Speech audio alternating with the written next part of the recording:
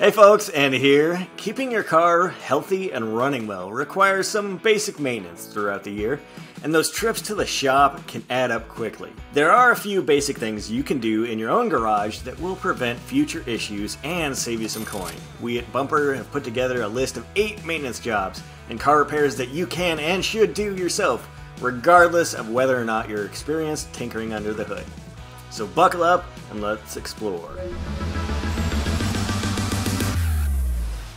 One of the easiest things you can do yourself is to top off or refill your wiper fluid. When you're running low on this inexpensive cleaner, just pop the hood and look for the reservoir, which is usually topped with a blue cap. Unscrew and pour. Boom, money saved. Almost as easy as replacing the wipers themselves. If you notice they're not working as efficiently as they used to, hint they should be wiping away and not smearing, it's probably time to swap them out with new ones. Shouldn't take you more than a few minutes to make the switch. The old ones should just pop off or slide right off. Give it a try. One of the most critical maintenance jobs that you should learn to do yourself is checking and changing your oil and oil filter to keep your engine running smoothly. How often you should do this depends on the kind of oil you use. To check your oil, park on a flat surface and wait a few minutes after turning off the car. Pop the hood, locate and pull out the dipstick and wipe it clean, then dip again. Check the markings on the dipstick to see where the oil level line should sit. If you're low, top her up, but make sure to know which kind of oil to use. Check your owner's manual. You also want to make sure your oil is clean because dirty oil can cause clogs and end up damaging your engine, which can cost thousands of dollars to fix. If it's time to change the oil and replace the filter, you'll need to jack your car up to do so. Take off the fill cap under the hood and get under the car to drain the old oil into a pan. Replace the drain plug. Pull out the old oil filter and let that drain into the pan as well. Wet the new gasket on your filter with a little oil and screw it on, making sure it's sealed properly. Fill up with the recommended amount of new oil, then start your engine for a short time. Then check your oil level with the dipstick and look for any leaks. Finally, make sure to dispose of your old oil responsibly. ATF serves as a coolant for moving parts, hydraulic fluid to make internal components function as designed. It helps with gear lubrication, brake band friction, and valve operation. It's as vital to your car's motor oil, and topping off your transmission fluid is another easy DIY. To check your fluid level and quality, locate your vehicle's dipstick if it has one. To change it, open the fill plug first, then the drain plug to get rid of the old stuff. Then fill up with new fluid. For more details, check out our video that's dedicated to this subject. The link is in the description below. Coolant is a mixture of water and antifreeze that circulates in the cooling system, primarily as a heat exchanger between the engine, where it picks up heat, and the radiator, where it sheds heat to the outside air.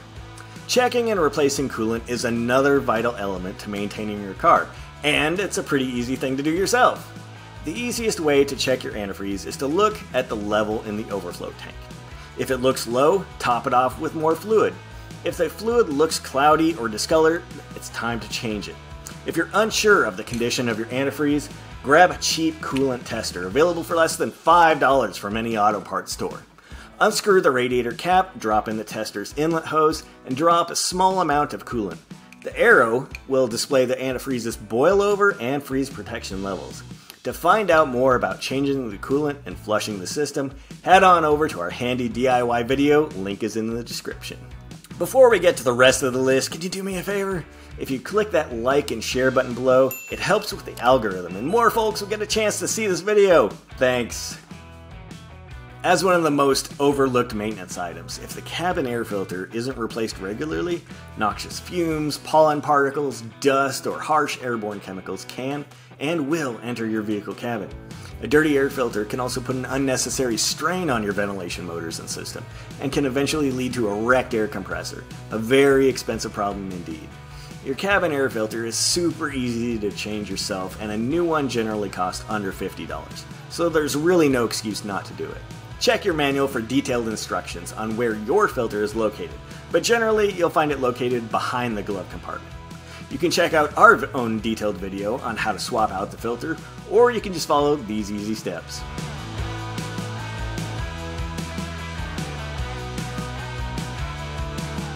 What your cabin air filter does for your lungs, an engine air filter does for your cars. It lets air through while preventing debris and dirt from getting into your engine, which can cause an automotive version of asthma.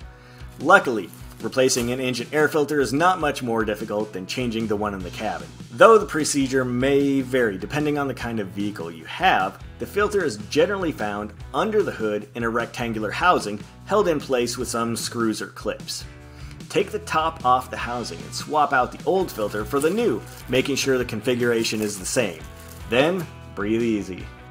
Does anything sound worse than being stuck at the side of a road with no cell service and a flat tire?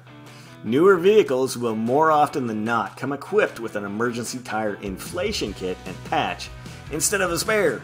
But still, it's important to know how to change a flat. You'll be grateful for the amount of money you'll save on a tow truck and time saved waiting for one to arrive. Make sure you follow these steps when changing your tire. Put on the emergency brake or block your rear wheel so your car doesn't roll. Loosen lug nuts with your tire iron while the tire is on the ground. Fit your jack into the notches located under the car and jack it up. Unscrew the nuts and remove the tire. Replace with the spare and tighten the nuts using a lug wrench in a star pattern. Regularly rotating your tires extends their life and ensures even wear. Knowing how to do it yourself can also save you some money. You'll need a pair of jack stands, but otherwise you can use the same tools for changing a tire. Consult your owner's manual to determine the pattern you should use to rotate the tires, and check out our video to find out more about how often you should change your tires. Link is in the description. Is there any more disconcerting automotive experience than rushing out the door to get to work and realizing your car's battery is dead? As long as you know how to jumpstart a car, you shouldn't ever be late for that morning meeting. It's a good idea to keep a jumper kit, or at least jumper cables, in your car at all times. Always be prepared, right? If you don't have a jumper kit, you'll need a car with a working battery, so be prepared to phone a friend, neighbor, or Good Samaritan. To get your motor running again, attach the cables to your jump kit or the working car's battery and to your car's battery. Have a sip of coffee and wait a bit to get your battery charged up enough to turn the engine over. 5 minutes should do it. Then turn the ignition. Your car should purr to life like a happy kitty. What kind of car maintenance do you do yourself? Drop us a line in the comments. And don't forget to like, share, and subscribe to our channel for more content.